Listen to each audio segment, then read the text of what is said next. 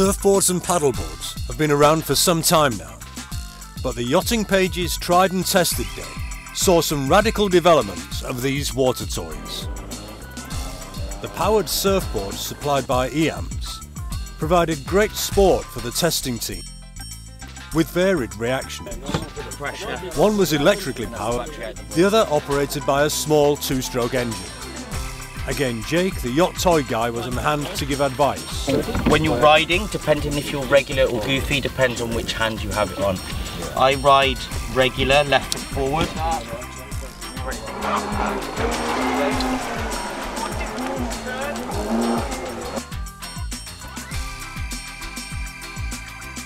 The detachable training tubes were necessary in the morning. Yeah, that was really cool. I'm excited to try it again without the tubes. But more splashing fun was found when they came off later.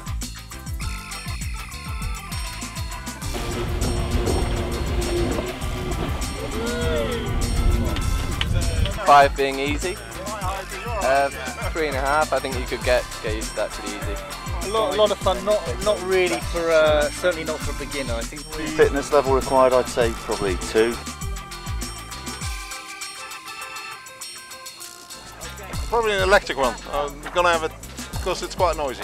I couldn't go for that personally, but if I owned a yacht, I would. Yeah, okay.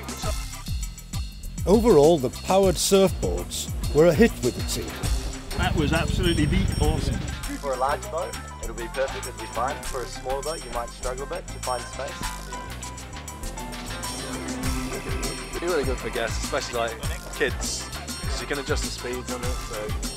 But the powered paddleboard was less well received. 4, okay. I wouldn't spend the money on it. The 2 foil boards were the stars of the show, despite initial tumbles and their hefty price tags. I will find the guy who's going to buy it for you. Let's put it this way.